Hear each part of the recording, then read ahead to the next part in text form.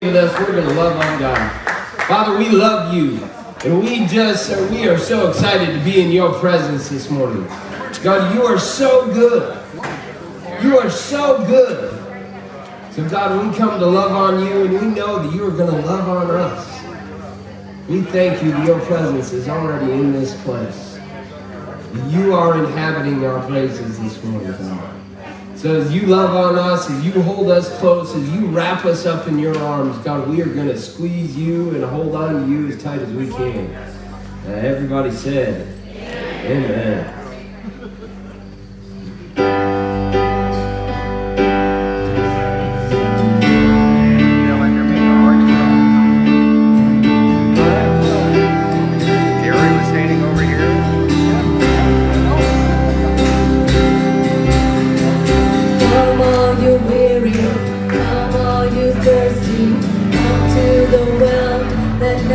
Runs dry, drink of the water, come and thirst some more. Come all you sinners, come find his mercy, come to the table, he will satisfy. Taste of his goodness, find what you're looking for. For God so loved the world that he gave us, his one and only Son to save us. Whoever believes in him will live forever.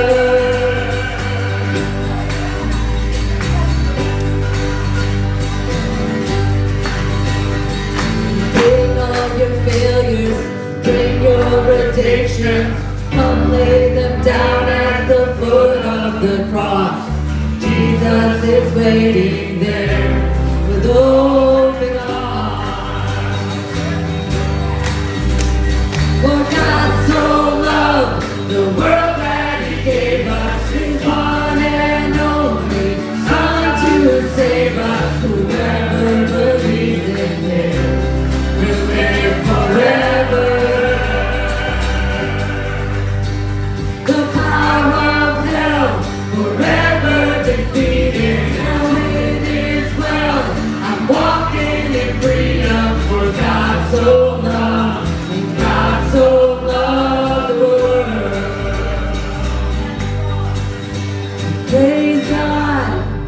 Praise God, from whom all blessings flow. Praise Him, for the wonders of his love. Praise God, from whom all blessings flow. Praise Him, for the wonders of his love. For God so loved the world that he gave us his one and only Son to save us. For God so loved the world that he gave us his one and only Son to save us. Whoever believes in him will live forever. The power of hell forever defeated. Now it is well. I'm walking in freedom, for God so loved the world. Bring all your failures, bring your addictions, come lay them down at the foot of the cross. Jesus is waiting, God so loved the world. Amen. Hallelujah. Hallelujah. Thank you, Lord. Thank you, Lord.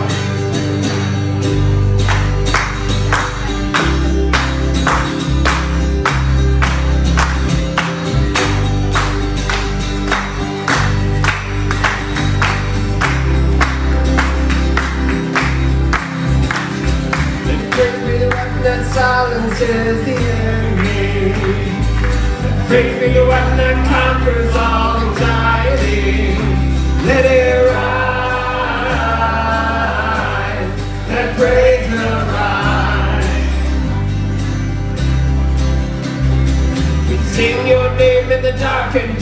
is everything.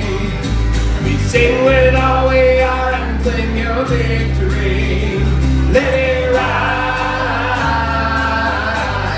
let praise arise. We'll see you break down every wall, watch the giants fall. You cannot survive when we praise you. The God of breakthroughs on our side, forever lifted high. With all creation cry, God, we praise you. Oh, we praise you. Oh, the baby song that overcomes rage and sea. The baby song that conquers all inside of me. Let it rise, let faith arise. Let's sing that again. The baby song that overcomes the rage and sea. The baby song that calms the storm inside of me. Let it rise, let faith arise.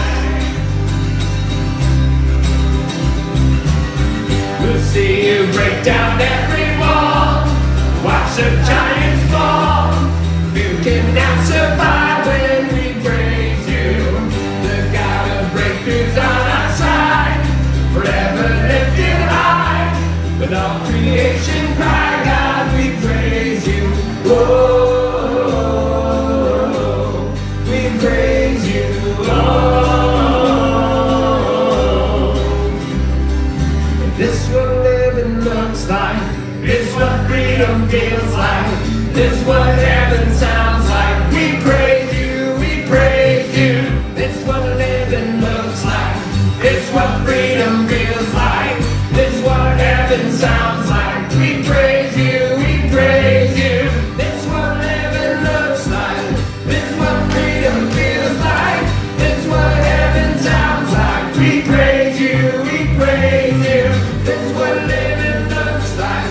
This is what freedom feels like. This is what heaven sounds like. We praise you, we praise you. We'll see you break down every wall, watch the giants fall. Fear cannot survive when we praise you. The God of breakthroughs on our side, forever lifted high. With all creation cry, God, we praise you.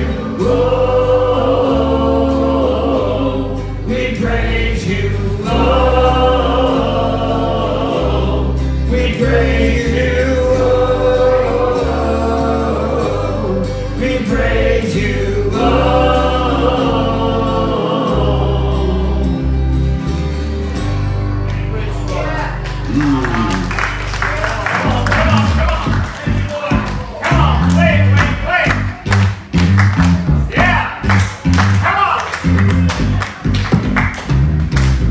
I can't hold back my praise.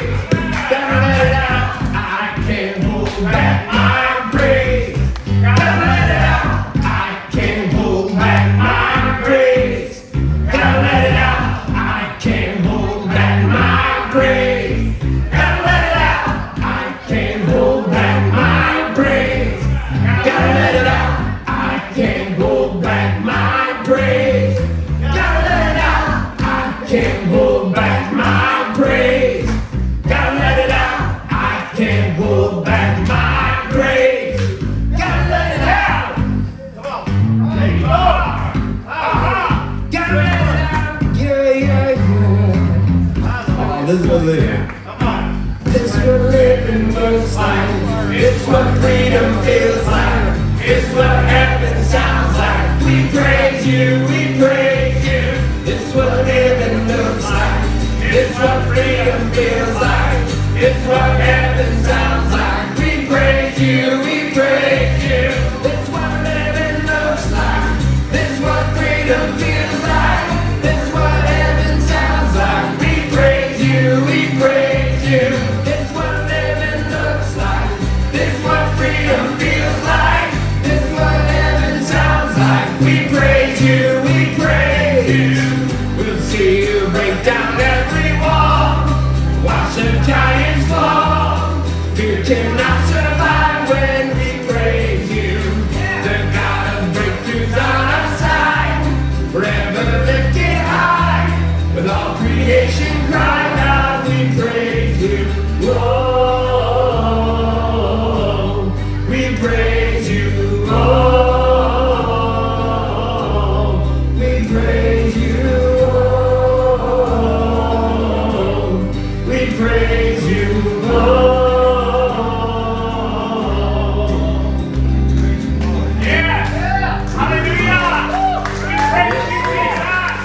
praise you, Lord.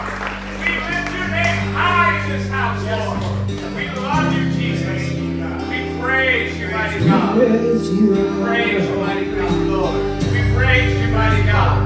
We praise you, Lord. We praise you, Lord. We praise you, Lord. We lift our hearts and our voices to you, Lord. We praise you, Lord. We worship you, mighty God. We praise you, Lord. Hallelujah. Hallelujah. Hallelujah. Hallelujah. You are good. You are good.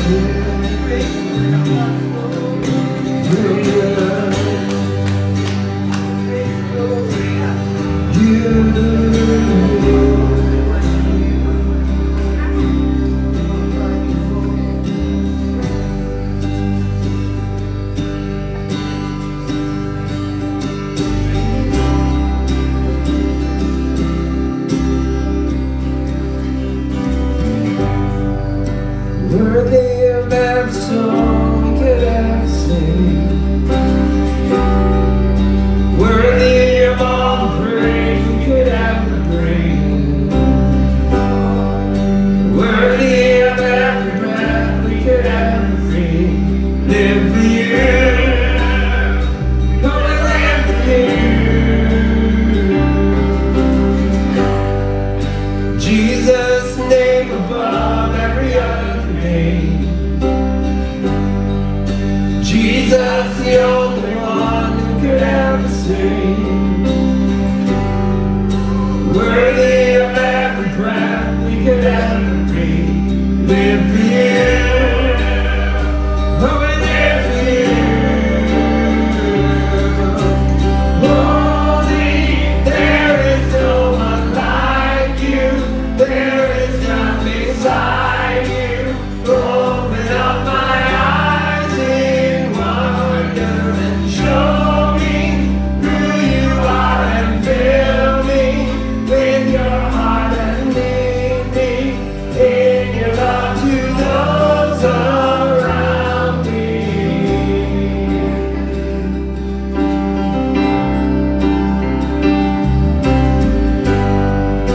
Worthy of every song we could ever sing. Worthy of all the praise we could ever bring. Worthy of every breath we could ever breathe. Live for you. Oh, we live for you. Jesus' name above every other name, yeah. Jesus, the only one who could ever sing. Worthy of every breath we could ever breathe. Live for you. Oh, we live for you. Holy, there is no one like you. There is none beside you.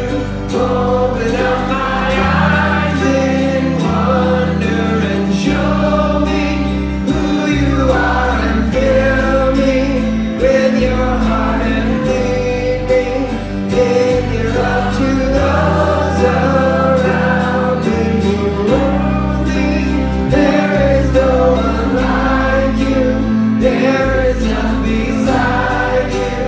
Open up my eyes in wonder and show me who you are and fill me with your heart and lead me in your love to those around me.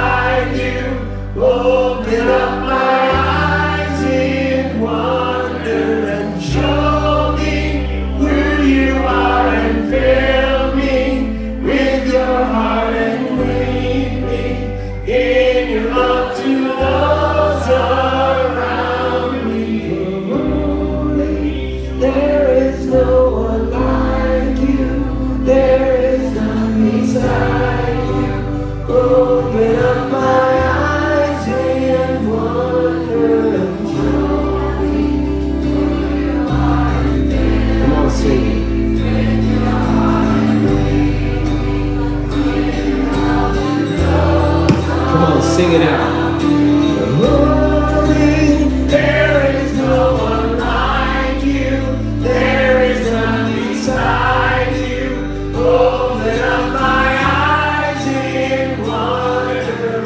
Show me who you are and fill me with your heart and believe me in your love to those around me.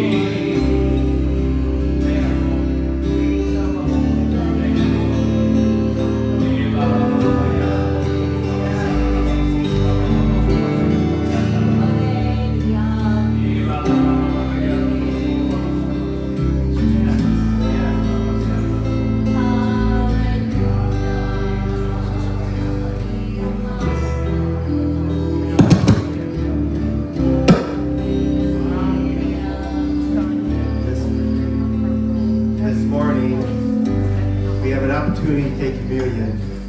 And I'm going to ask everybody, please remain on your feet this morning. You know, after worshiping the Lord this morning, the Lord was speaking to me and said, I want my people to realize that communion is a personal aspect of me to you. I want you to close your eyes right now. And I want you to see yourself sitting at the table with Jesus this morning. He's sitting right next to you. And he's saying, I'm going to let my body be broke for you. I'm going to let my body be broken for you, that through my brokenness, you will have health in your body without measure. You see, Jesus is saying to you, if I don't allow my body to be broken for you, there's no chance that there's healing for your body. You see, I have to go to the cross. I have to go to the beating that I am going to endure for you. You see, it's a personal aspect of Jesus. It's between you and Jesus. And then he says that not only am I going to allow my body to be broken for you, I'm going to pour every drop of blood that's in my body out for you. So that no longer will there be separation between you and I. You see, I hear Jesus saying there's no longer a separation between Scott, you and I. There's no longer a separation. Jesus is saying, Ron, between you and I. So you see, I'm going to do this thing for you. And I'm happy to go to that spot for you, so that you and I will have life eternal. So this morning, as you partake of the bread and partake of the juice, just think for what he's done for you and I. Amen. Go ahead and receive the bread and the juice in Jesus' name.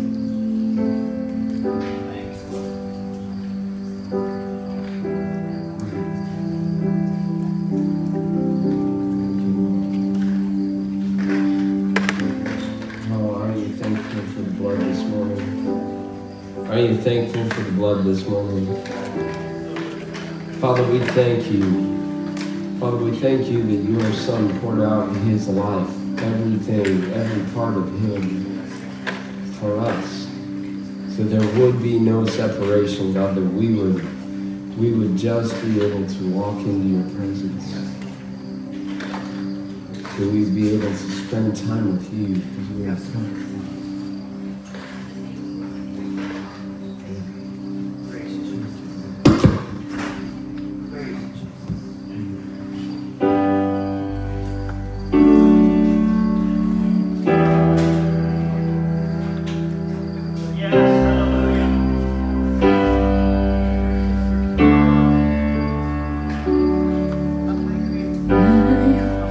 was a wretch, I remember who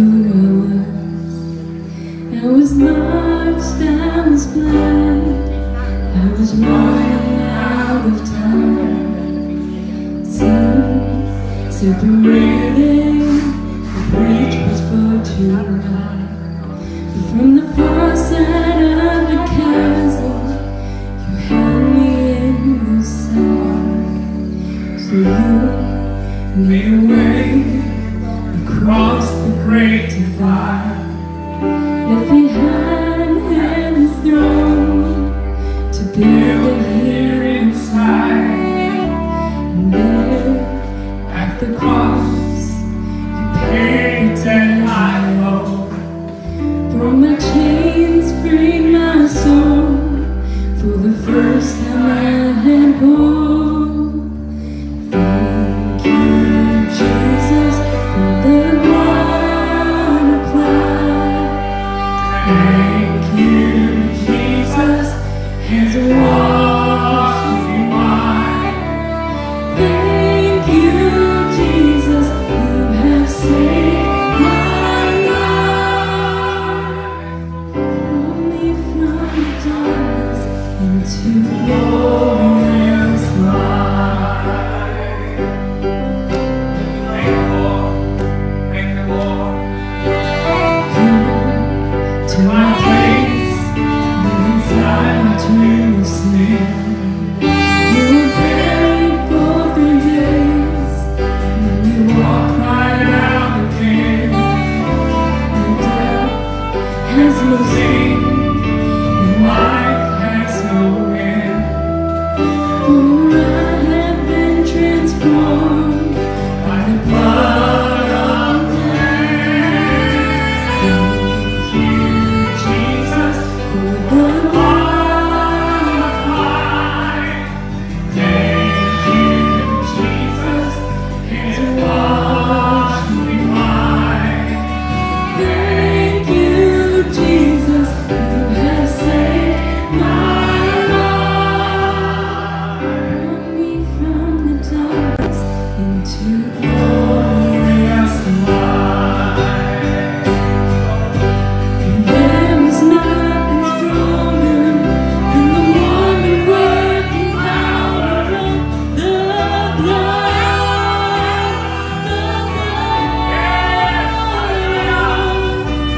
All the sons and daughters, we are ransomed by our Father through the blood.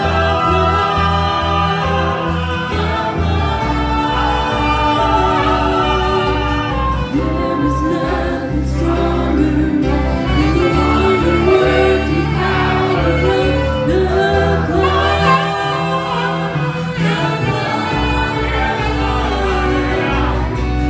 Calls the sons and daughters, we are ransomed by our Father through the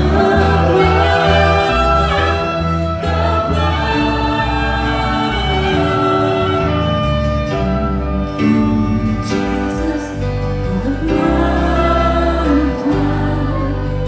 Thank you, Jesus, has washed me white.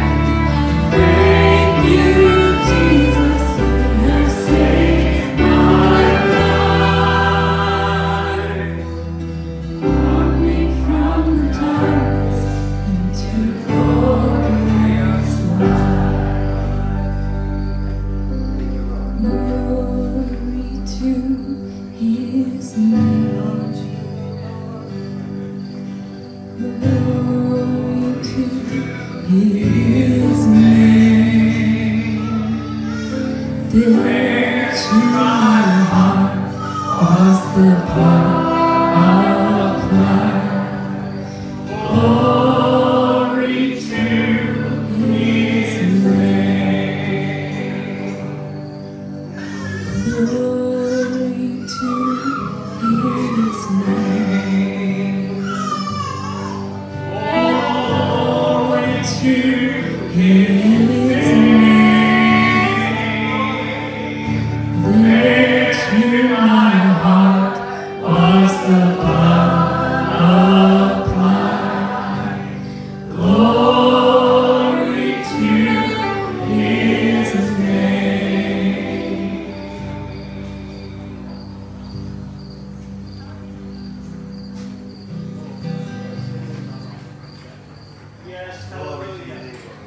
we give you glory this morning because you are worthy. You're worthy, Lord. We thank you, Lord, that your healing presence is available to us every moment of every day.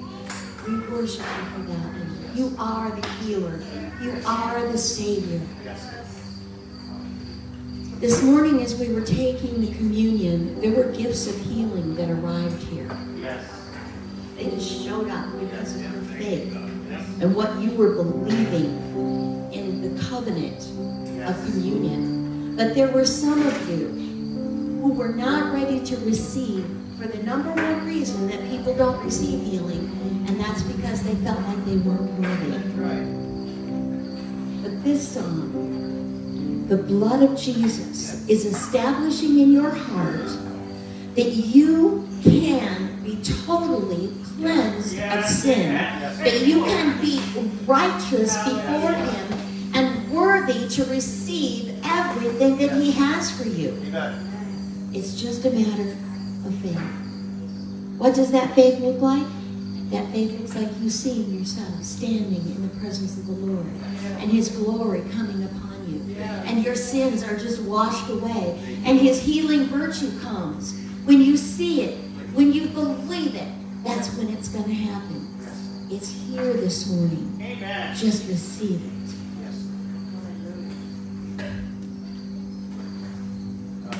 Thank you, Lord. Thank you, Lord. Praise. Thank you, Lord. Praise. Praise. Thank you, Lord. Thank you, Lord. Receive him. Lord, we receive healing. Everything that you have Receive what you brought today. Thank you, Lord. Thank you, Lord. Thank you, Lord.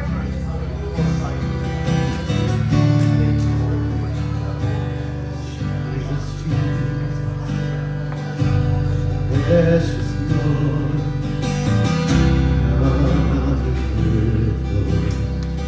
heavens above, that I have found beautiful. You are my treasure, my great reward, 'cause I just love you. All I wanna do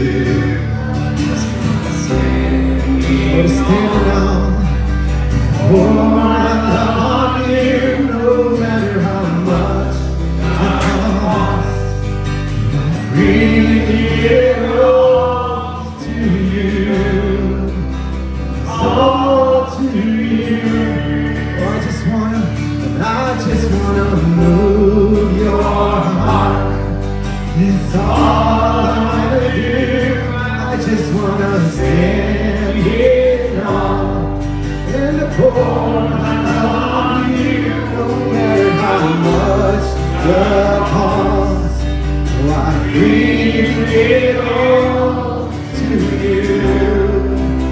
It's all to you. Jesus, Jesus, offering all my ambitions, my hopes, my dreams. Here's my life, Lord, it's a sacrifice, oh, just to bless you. Oh, I just want to move your heart. It's all I wanna do. I just wanna stand here on and pour my love on you, no matter how much the cost. Lord, I bring it all to you, all to you.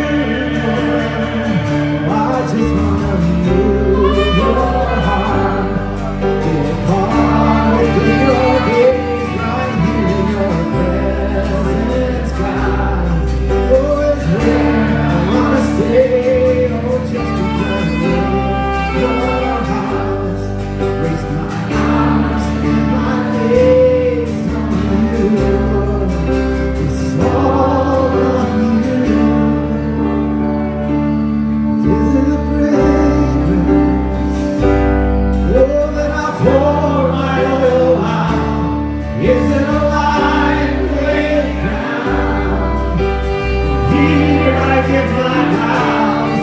Isn't a song I sing. And here's every melody. Just tell me what moves you. Lord, tell me what moves you.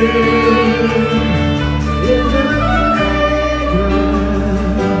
Oh, then I'll pour my oil out. Is it a life laid down? Oh, then here I give my vow. Is it a song I sing? And here's every melody. Just tell me what moves you.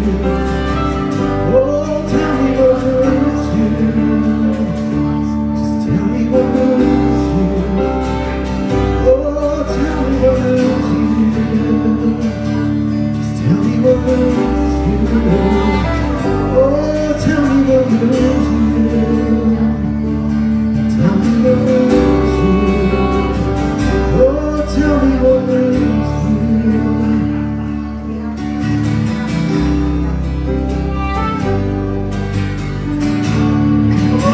Lord, I want to move you, Lord. Tell me what moves you. Tell me what moves you.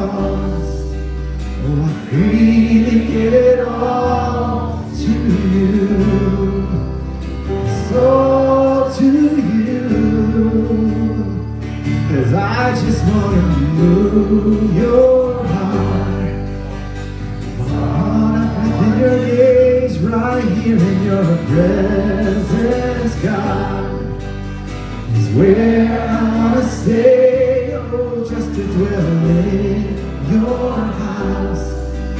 my eyes and my gaze on you. Oh Lord, it's all on you. I just wanna move your heart. It's all I wanna do. I just wanna stand in awe and pour my love on you, no matter how much the cost. I freely give it all to you. It's all to you. I just wanna move your heart. Get caught within your gaze, right here in your presence, God. It's where I wanna stay, oh, just to dwell in your house. Place my eyes and my gaze on you.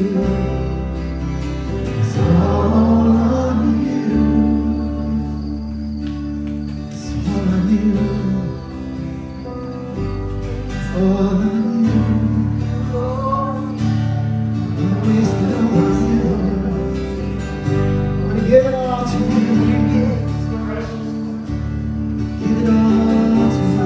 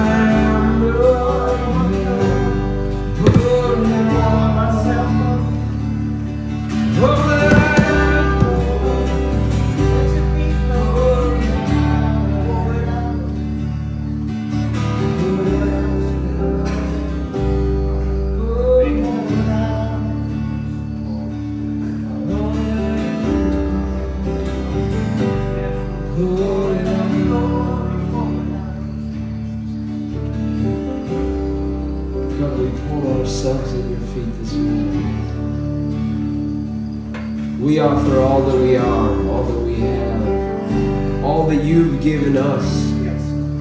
Father, we offer our brokenness. We offer our mistakes. We offer everything that we are. We just pour it out at your feet.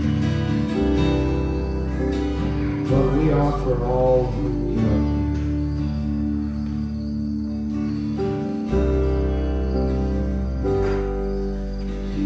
God, we commit everything that we have to you.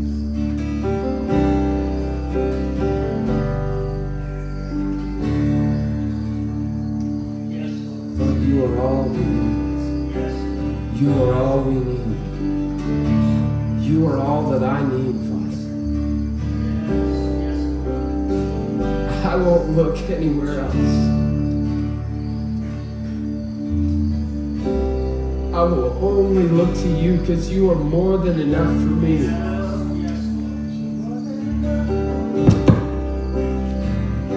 You're more than enough for me. You're more than enough for me.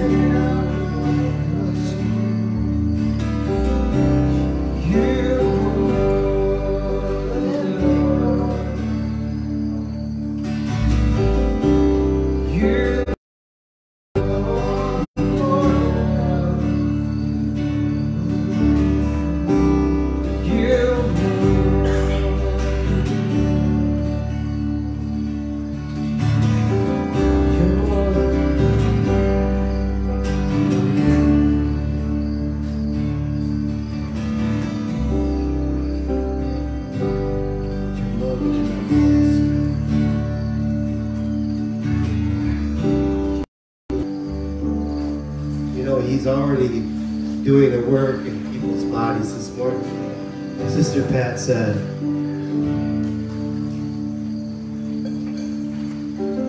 He's more than enough. He's more than enough. Say that with me. He's more than enough. He's more than enough to heal my body. He's more than enough to heal my body. He's more than enough. He doesn't stop at a little bit. He pours out more than you and I could ever think or imagine. Because He's more than enough. Come on, Josh. He's more than enough. Come on, sing that. He's more than enough. He's more than enough.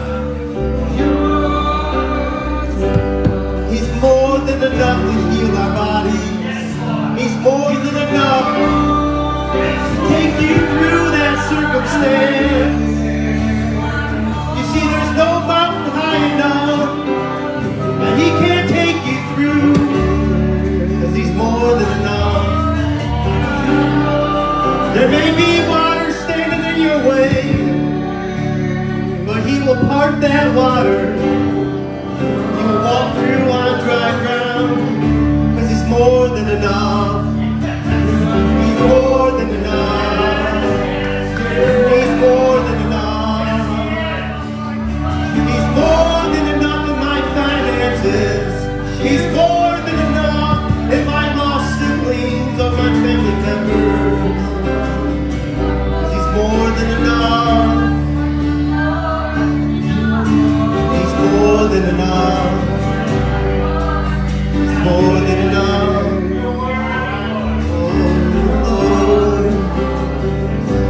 You're more than enough.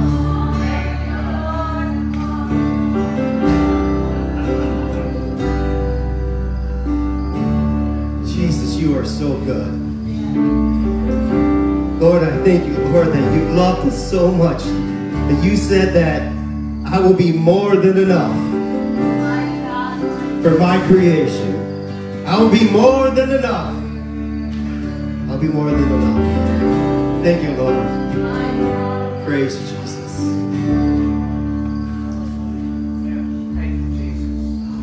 Praise You, Lord.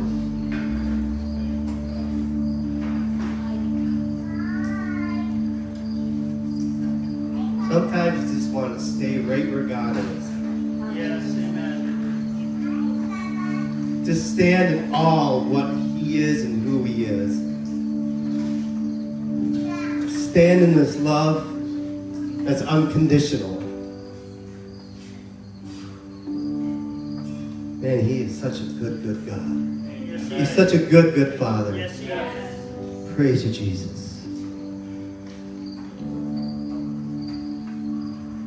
Thank You, Lord. Lord, You're worthy. Hallelujah.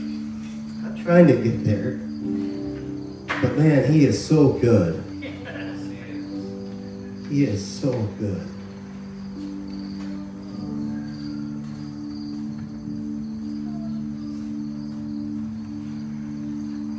But we didn't deserve His goodness, His love. He didn't look at mine or Ray's sin, but He looked at just me and Ray.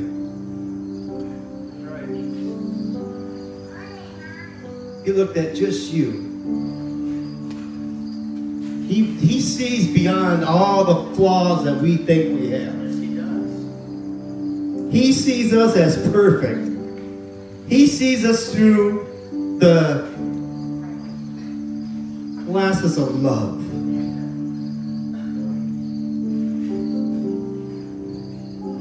So thankful for a Savior that loved us, that Yes, thank You. there's no judgment, but only love, and love unconditional. Pour it out. Take it. Pour it out. Take it all. Thank You, Lord. Thank You, Jesus. Thank You, Lord. This morning we get an opportunity to give into God's kingdom. And this morning, you know, we can stand here on this hill and we can see a field of corn. And in the beginning, in Genesis, God said that there will always be seed time and harvest.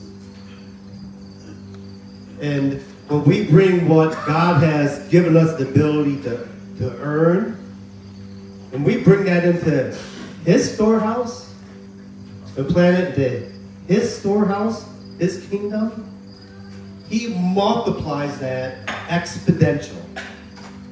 Like I said, I'm standing out here looking at that field of corn. And on that corn, there's at least 2 ears of corn on that stalk.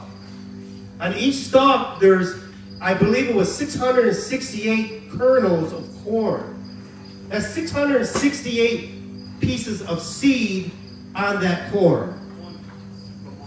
And I'm standing here looking at that field of corn. Please stand up and look at that field of corn. I want you to see this. You see how big that field is? How big?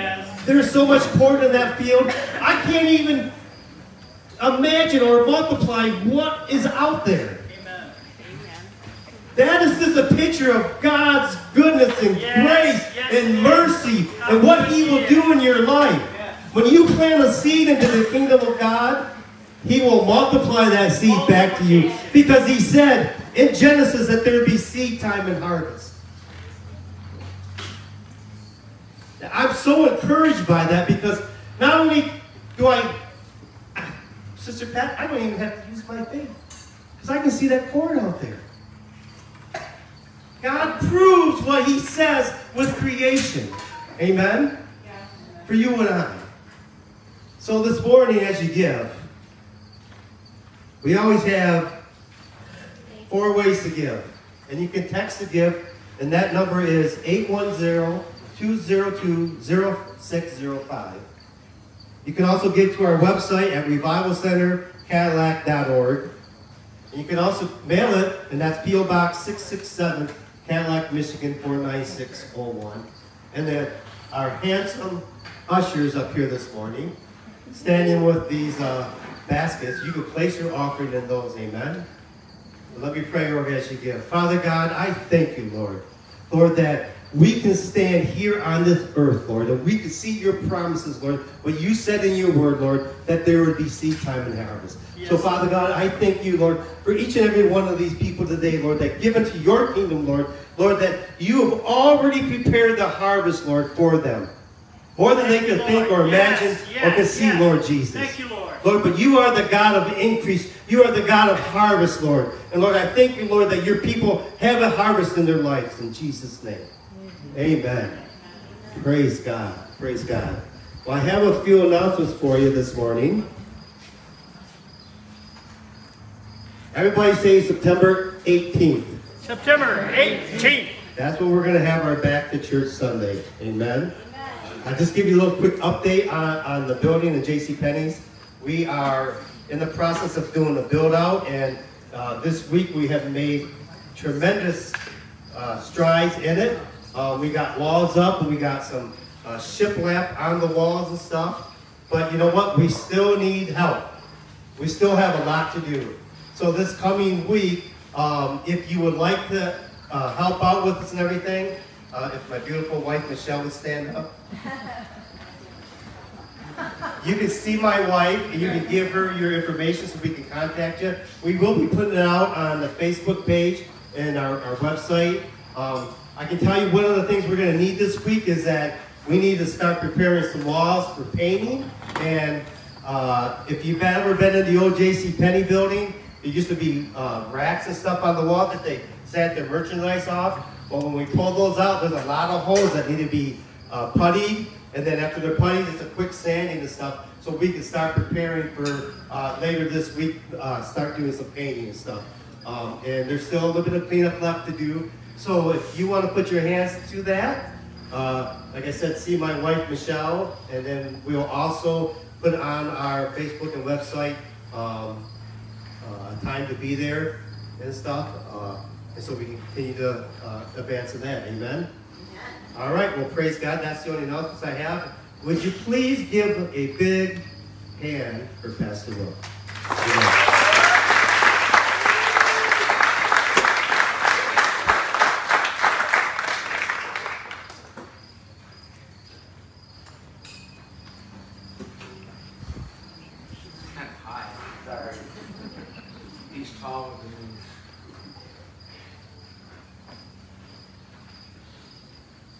Amen. God is so good, isn't he? It's good to see you today, and glad that you are here in this place. It's a beautiful day to be in the tent, isn't it? Yes. And I'm so thankful for that. I also know that colder weather is coming. No. And yes, it is. And so I'm also glad that we are getting ready to move to our next spot at the J.C. Penney building, the former J.C. Penney building, and a lot of work has been done over there. We encourage you to stop by and check it out, and also maybe bring your stuff for doing some painting during the day, and then in the evening some more work is going to be done on the construction end. So we encourage you to be a part of that. We're glad that you can be a part of that, and we're thankful for God's goodness and grace. Amen? Amen. So, I have a question for you. Are you ready for it? Yes. What is the first Bible verse you ever learned? Just raise your hand and I'll call on somebody. John 3:16. Somebody else? John 3:16. What? Proverbs 3, 5, and 6. Anybody else? Genesis 1:1. Yes. Romans 3:23. My favorite, Acts 10:38. That's your favorite, not your first. Right. All right, okay. Took a little while to get to that, but you got there, didn't you? Well, I can say that the first Bible verse that most people ever learned was John 3:16. That's just kind of a common one. It's one, for God so loved the world that he gave his only begotten Son. You want to say it with me? For God so loved the world that he gave his only begotten Son, that whoever believes in him should not perish, but have everlasting life. Now, John 3:16 is, I would say, probably the most popular Bible verse, and it's interesting. When I was, just kind of moving into adulthood, there was this guy named Roland Stewart. They called him Rock and Rollin'. How many of you have ever heard of Rock and Rollin'? Probably didn't hear of him, but you probably saw him, because back in that day was when a lot of sporting events were being televised, and Rock and Rollin' would wear a multicolored rainbow afro wig, okay, and he would stand in the end zone or stand where he knew at some point in time the game was going to come to him, and he would hold it up and it would say John 3:16. And he would do that. And let me tell you something. He not only did that, there was a whole bunch of other folks that began to do that. They'd show up at sporting events, and it would be a sign that said John 3:16. How many of you have ever seen that on any sporting event on TV? You've seen John 3:16.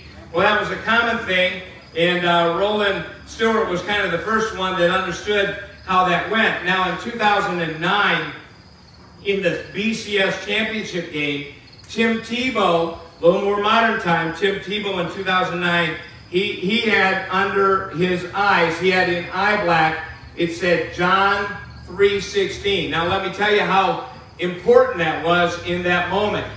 There were 90 million people that Googled John 3:16 during the course of that game. 90 million people that Googled that during that time. It was an incredible thing. But most recently, one of his former teammates, Aaron Hernandez, was found in his jail cell. Aaron had got himself in some terrible trouble, and he was one of Tim Tebow's former teammates. He played for the New England Patriots, and he was found in his jail cell having committed suicide. But he had written on his forehead in red ink, John 3:16. I believe the world is saying today show me the love. For God so loved the world that he gave his only begotten Son. I believe that there's a generation in this hour. It's a generation that has worshipped other gods, followed other paths, and found dead ends at every turn.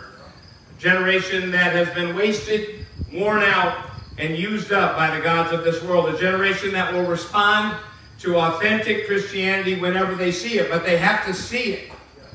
And they have to know it exists. The need today is for authentic Christians with missionary zeal who will walk the walk and talk the talk and do what God has called them to do. The question is, where are they? Where are they?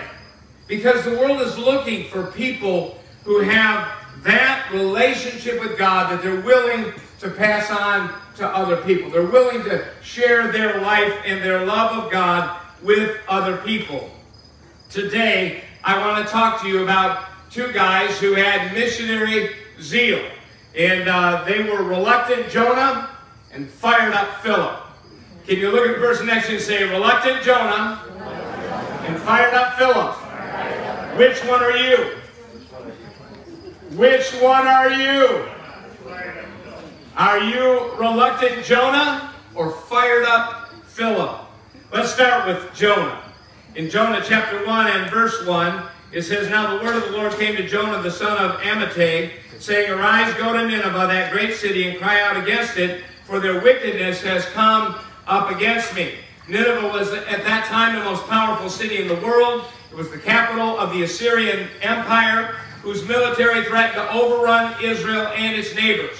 The people of Nineveh were known for their fierce brutality in war. Jonah, on the other hand, was fiercely loyal to his home nation of Israel. Jonah would have been stunned by God's command to go to Nineveh and preach to it. It would almost be like today, God speaking to you and saying, I want you to go and I want you to preach to Putin. I want you to share with him and ask for that nation and the people he leads to repent. Or I want you to go to the Ayatollah and I want you to preach to the Ayatollah. It was that kind of thing because they were enemies. The people of Nineveh were known for their fierce brutality in war. They not only would kill their opponents, but they would dismember them. It was a normal thing for them to do that kind of thing in war. Jonah, on the other hand, was fiercely loyal to Israel. And Jonah would have been stunned by that command, but his mission was simple: go to Nineveh and preach. Now here's the thing. He was told, go ahead and preach hellfire and brimstone. You thought he'd have liked that. Preach hellfire and brimstone. Preach imminent destruction. Preach judgment is coming. God wanted Jonah to be the first street corner gloom and doom preacher. You know, you've seen them. And you've seen video of them. The guy standing on the corner saying, the earth is about to end. The world is coming to destruction. There is nothing left in this world, and you better repent now. Well, Jonah was going to be that first one, and Jonah hated the Ninevites. And so you might say, well, why not just go and preach that kind of message to them? Well, the big problem was this. Jonah knew God, and he knew his God was a God of grace. That was the problem. If I go and preach to these people, God wouldn't have sent me if they weren't going to repent. And I don't want them to repent because I want them to be wiped out. Jonah knew that God was trying to give them an opportunity to change things. God was reaching out in mercy to the greatest enemy of his people. God was sending a patriotic Jewish prophet to save the enemy of his people. God was asking him to do the unthinkable, the unconscionable, but that was the mission, and he was the missionary. So the question is, what would Jonah do? Now everybody has heard the story of Jonah. In fact, the truth is that whether people go to church or not, they have heard about Jonah. They've heard about Jonah and the great fish. So Jonah decides, I'm not going to go where God has sent me to go. God has told me to go to the east, and so I'm going to go as far west as I possibly can. So Jonah arose, he went to Tarshish from the presence of the Lord, and he went down to Joppa, found a ship going to Tarshish, so he paid the fare, went down into it to go with them to Tarshish from the presence of the Lord. He did it in deliberate contradiction to the charge to go east to Nineveh. Jonah tried to go as far west as he could possibly go, and he sailed for Tarshish, a town on the western rim of the then-known world. He did the very opposite of what God wanted him to do. How many of you have ever done the opposite of what God said? I think all of us have at some point in time. So why did he run? Why did he do it? I believe it's because he put the national interest of Israel over obedience to God, and he put his interest over the salvation of the lost. He felt morally superior to the wicked pagan Ninevites. And if there's an issue that I can see among the church today, it's this understanding or this thought that in some way, shape, or form, we are in some way, shape, or form superior to some of the people in this world that we would call pagan. It's a problem. Sometimes Christians come across as arrogant. He didn't love these people enough to want to see them saved.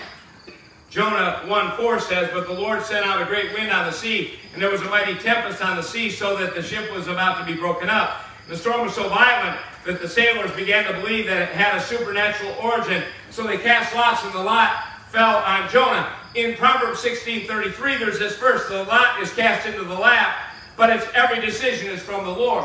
The Lord was making the decision. The men were exceedingly afraid, it says, and so they said to him, "Why have you done this?" And they decided, well, you know, maybe we need to get rid of Jonah. And Jonah agreed. And so he said to them, "Pick me up, throw me into the sea, and then the sea will become calm for you, for I know that this great tempest is because of me." And so afraid for their lives, the sailors did what Jonah asked. You see, even in outright rebellion, though, God was merciful to Jonah.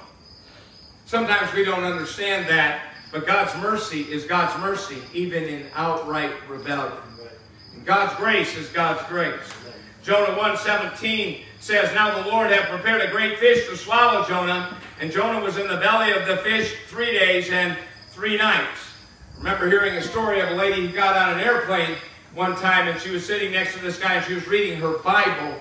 And as she was reading her Bible, he says, "Do you really believe all that stuff?" And she said, "I certainly do believe all that stuff." And he said, "Well, what about that story about that guy named Jonah who was swallowed by a great big fish? Do you really believe that Jonah was swallowed by a fish?" And she said, I really do believe that. And he said, so you believe in heaven?" She said, "Yeah." And he said, "So when you get to heaven, are you going to talk to Jonah?" And she said, "I am going to talk to Jonah." And he said, "Do you really believe Jonah was swallowed by a great big fish?" He said, "What if Jonah isn't in heaven? And what if there isn't a heaven?" And she says, "Then you can ask him from where you're going to be."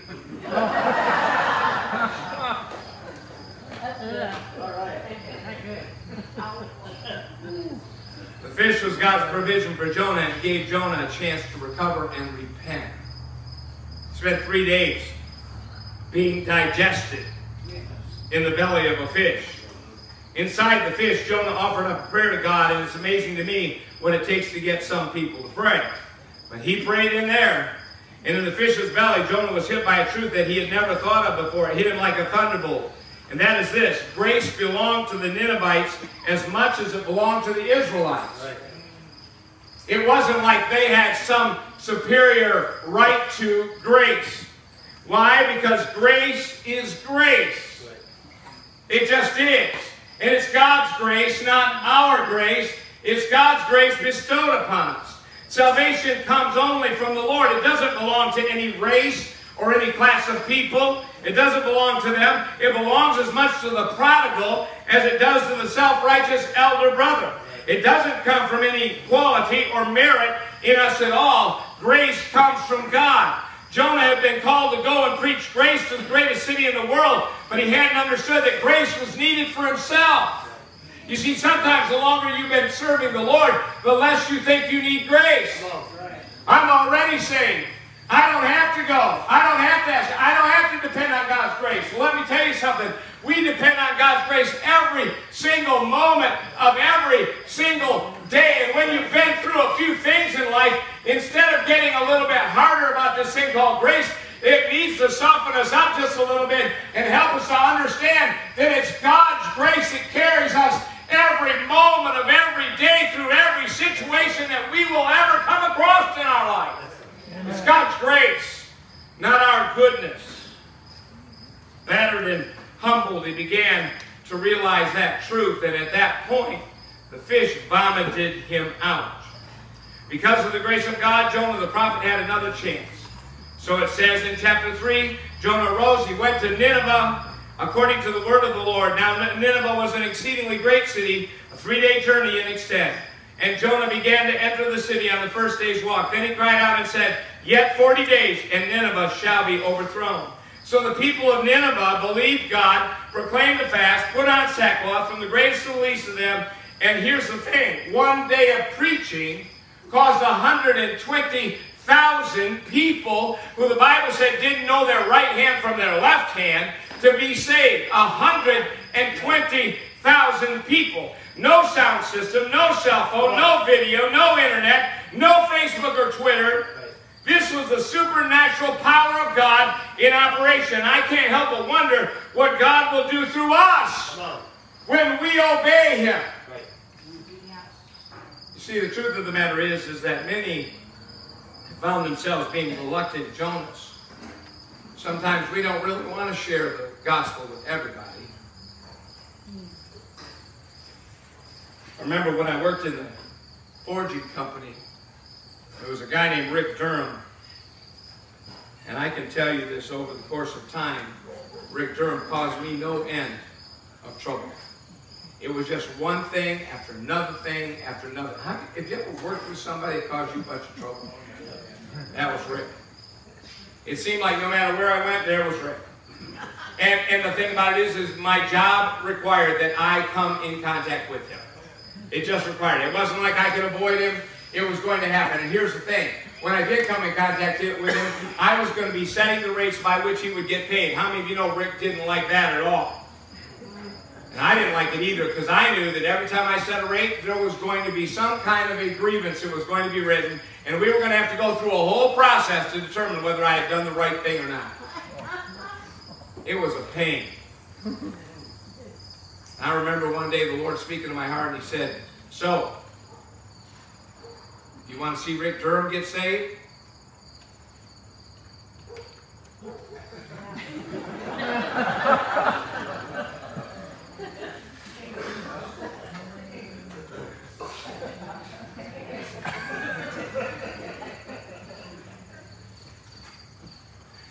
Have you ever said you knew somebody wasn't a Christian, they weren't serving Christ? Have you ever said they'd make a great Christian?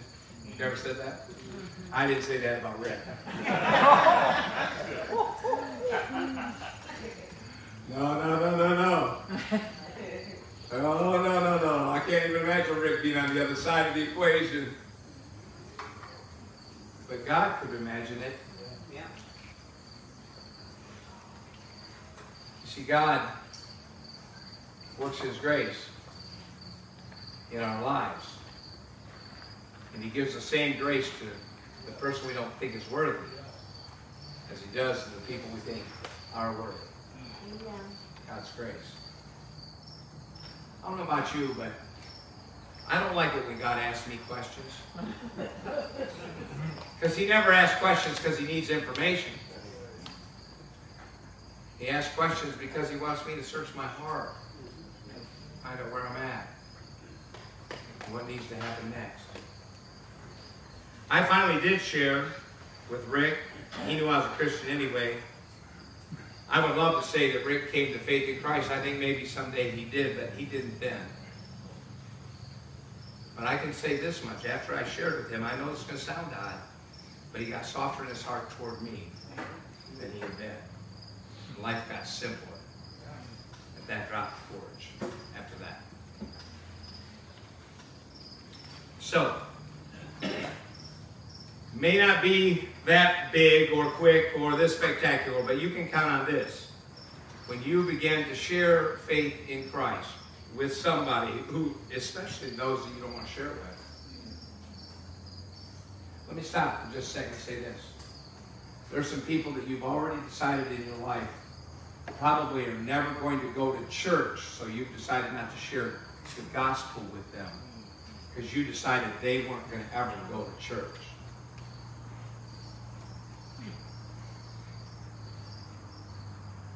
You don't have the right to decide who hears the gospel. You think you do, but you don't have the right to make that decision. That decision is not yours.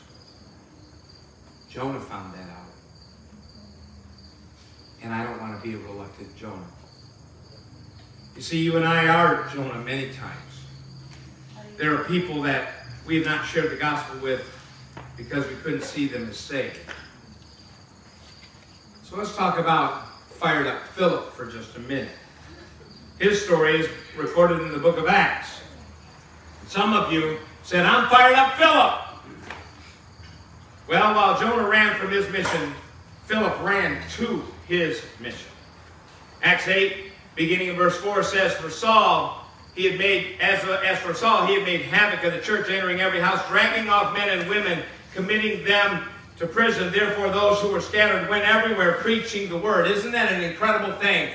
That rather than Saul being able to destroy what God was doing in the church, he wasn't able to destroy it. Instead, what happened is people spread everywhere preaching the word. I've had a number of people say to me, you know, there is a lot of trouble that is coming into our world and in our nation. And there's a lot of concern and a lot of fear. Let me tell you this much. When trouble comes against the Church of Jesus Christ, many times it scatters them. But when it scatters them, it is like scattering seed everywhere. And when they're scattered everywhere, many times they are far more effective at actually being those who propagate the gospel than they are when it's comfortable and warm and in the safe place that they have been. Somebody said, that's true, Pastor.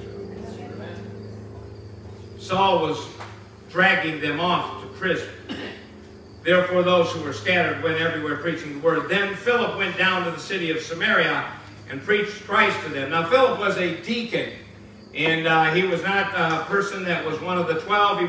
He was a deacon. He was one of the 7 who had been called to be deacons in that early New Testament church.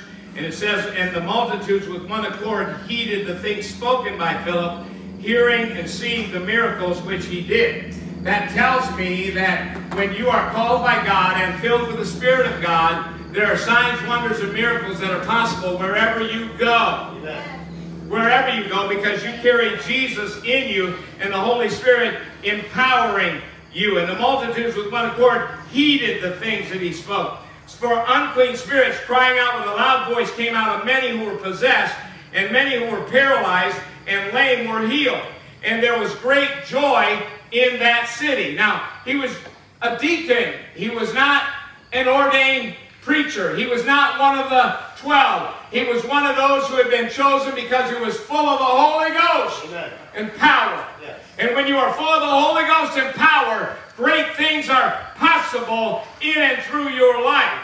And so when trouble came his way to cause him to retreat, Philip did the unexpected. The enemy never expected him to do what he did. But Philip said, you know what? If the devil is going to come against me, I'm not going to retreat. I'm going to go forward in the name of Jesus. And so he began to share his faith. This is the first time that we have recorded that Philip shared his faith with anybody. But I can tell you this much. When the enemy tried to shut him up, Philip opened his mouth and began to proclaim the Word of God.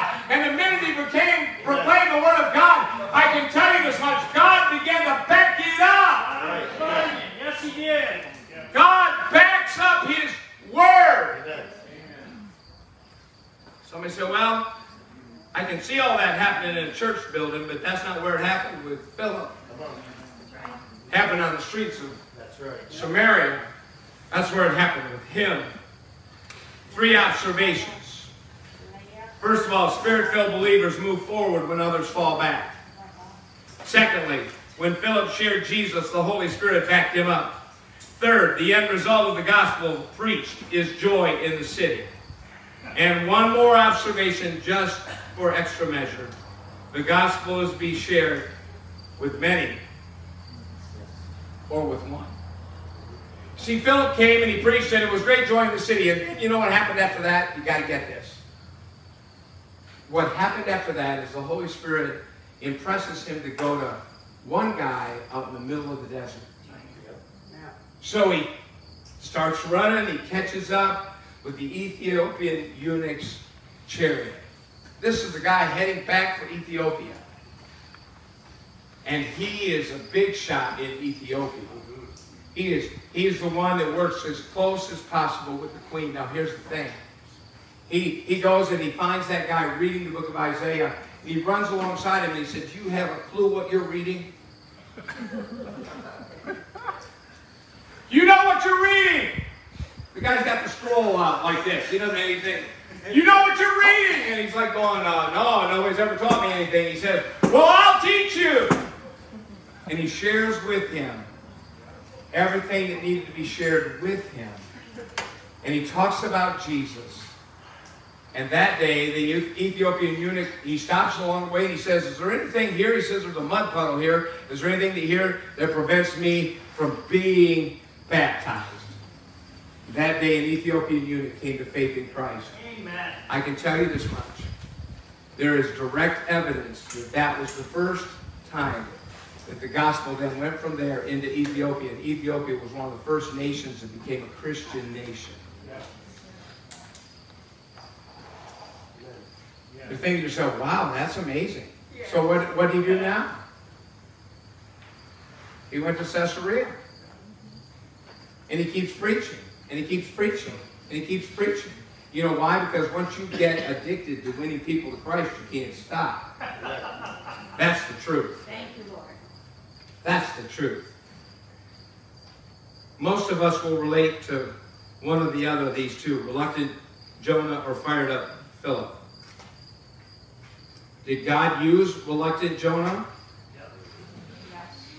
Yes, he did. Yes, he did. A number of years ago, a guy came to me and he said, "I just want to tell you something that happened." He said, because we've been praying very strongly for my oldest son, and we weren't seeing a lot of results. And he said, "I want to tell you something that happened." I said, "Well, what was that?" He said, "Well," he said, "I want you to know that me and your son were smoking weed and getting high and talking about the end times." He said, "Your son knows a lot of Bible. Did you know that?" I said, "Yeah, he knows a lot more than he practices." He said, "He knows a lot." And he looked at me and he said, "I want you to know," he said, "we got to talking." He said, "I got so scared of what might happen if I wasn't following Jesus when the rapture took place." He said, "I went back to my home church. I talked to my pastor. I repented of my sins." He said, "I'm following Jesus as my Lord and Savior now."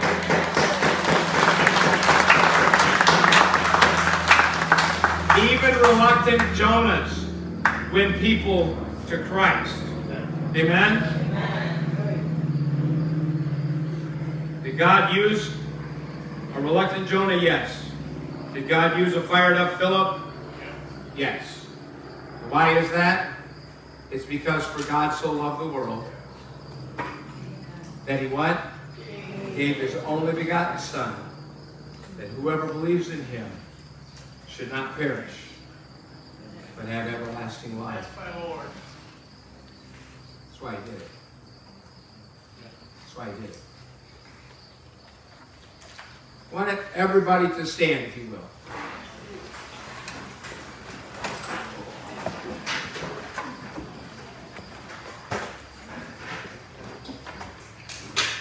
Now, if you will, I want you to sit down. I want you to sit down. I want you to sit down. Gina, I want you to sit down. Hope, I want you to sit down. Okay? And Ethan, I want you to sit down.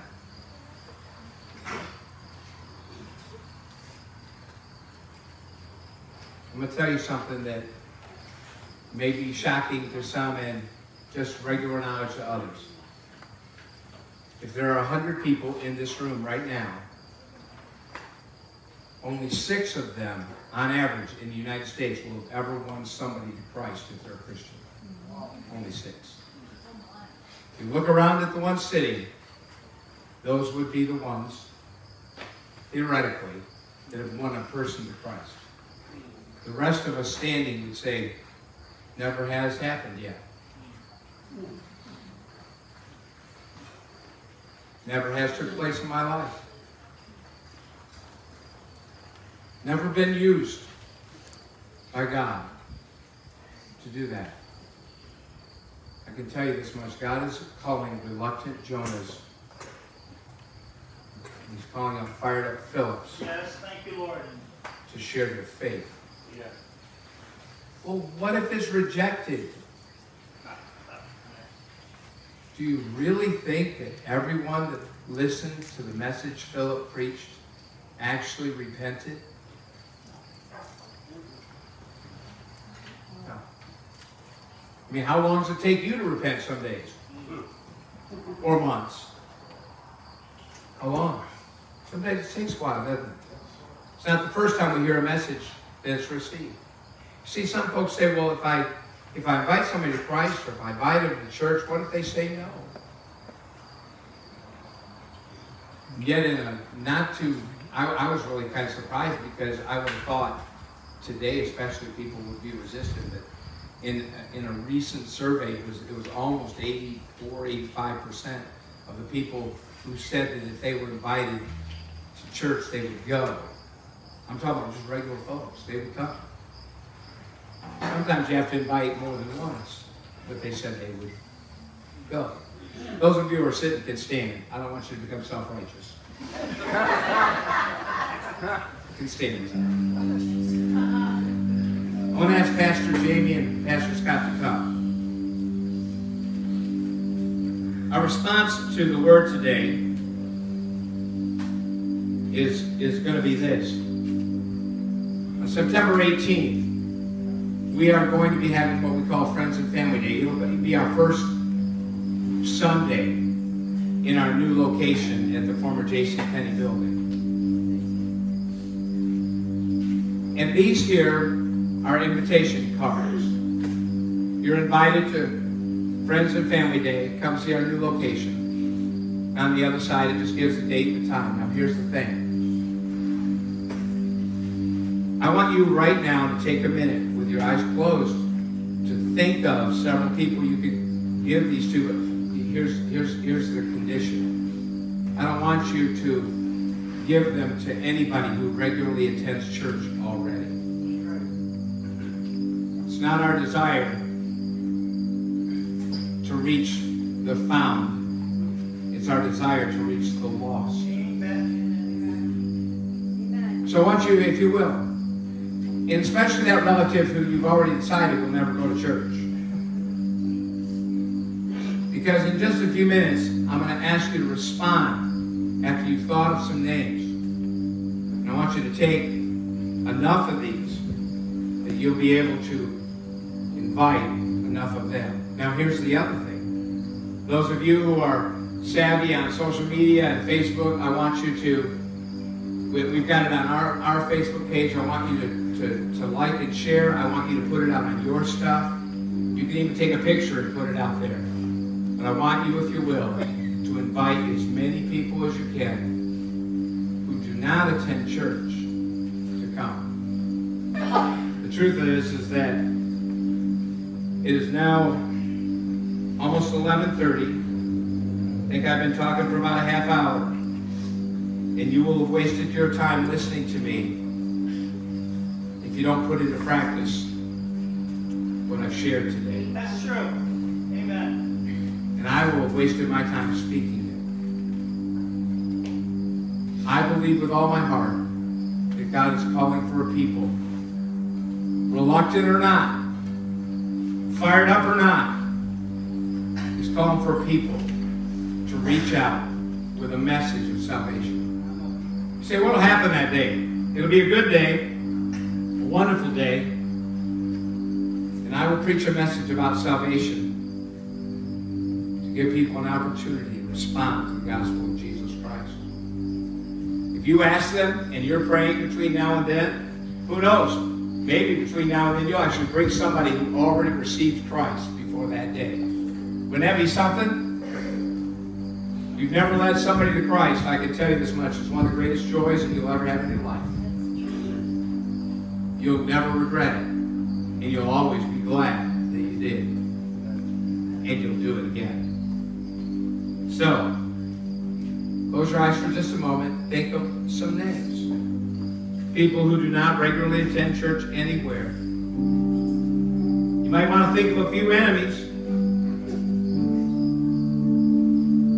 Some folks you never met. That's who the Samaritans were that Philip went to. Maybe some folks that are different color, different economic background. People you work with, friends, family.